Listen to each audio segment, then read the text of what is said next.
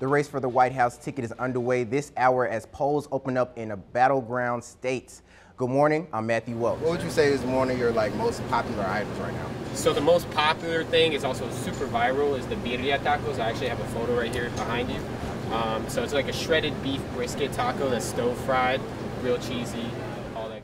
It's time once again to vote for the Wendy's Giant Player of the Week. Just use your phone to scan the QR code on the screen that will take you to where you can vote. You can also go to WLBT.com and click the Giant of the Week tab on the top of the page. We have a crowd headed our way right now, so as you can see, people are starting to file in at the fair right now.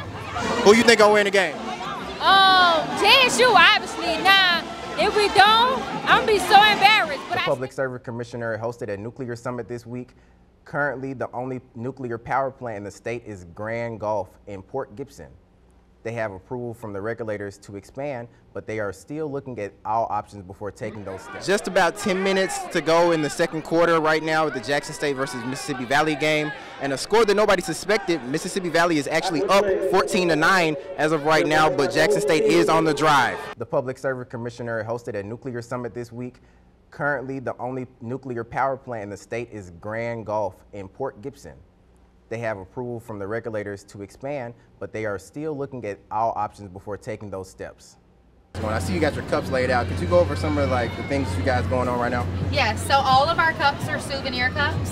They start here at $15, $20, and $25, $40.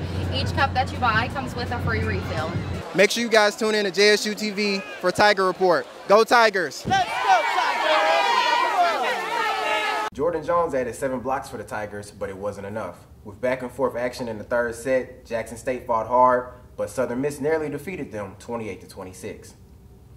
The Lady Tigers will be back in action this Friday, the 27th at the AAC as they take on SWAC opponent Florida A&M. Last Sunday, the Lady Tigers took on Bethune-Cookman in hopes to gain their first win in conference play. The Lady Tigers pulled off an impressive 3-1 victory. Jaden James and Alexis Williams are key to the success for the Tigers. Both posting double-doubles, James recorded 16 kills and 13 digs, while Williams added 12 kills and 15 digs. Hope Briggs also contributed with 14 kills, making for a balanced offensive attack. Here's what Hope Briggs had to say after securing their first win in conference play. It was very important for my team and I. I feel like coming off 2 home losses, especially, it was important for us to make a statement today and coming back and winning in 4 sets. The Lady Tigers' next opponent will be Prairie View A&M on October the 6th, and here's what Hope has to say to some of the fans. Yes, most definitely pack it out. I'm not sure if it'll be a theme, but if it is, make sure y'all try and match the theme, and we appreciate all y'all's support.